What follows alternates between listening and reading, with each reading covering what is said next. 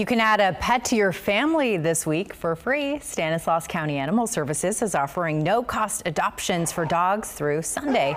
Each has been spayed or neutered, microchipped, and vaccinated. The shelter is trying to free up some space there. They have about 240 dogs right now. The shelter is only designed for 183. Staff have dealt with 3 recent hoarding cases. We brought those to you right here on KCRA 3, and that has brought in a large number of dogs in a really short amount of time. We're extremely thankful to our community, to our volunteers, to the rescue groups that have pitched in, to our staff that has worked many hours of overtime in dealing with so many animals. We've been able to get many of the animals out and into homes or out and into rescue groups for medical attention. We still have many animals left. We still have 240 animals available for adoption right now. It's a great time to get a pup. The shelter says they're always looking for foster homes for dogs and volunteers. You can learn more at StanislausAnimalServices.com.